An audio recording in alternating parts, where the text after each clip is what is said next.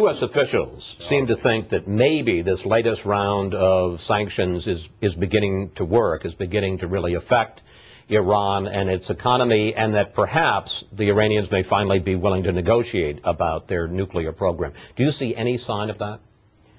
No, though I wouldn't be surprised if the Iranian regime does a phony feint towards negotiations to try to buy some more time. I mean, that's what they're buying. They're buying time for the nuclear program to go ahead. It has been going ahead. I think the reason the president doesn't want to talk about the real implications of having a delusional and hateful Iranian regime in power is that the real implication is if sanctions fail, we will have to use force.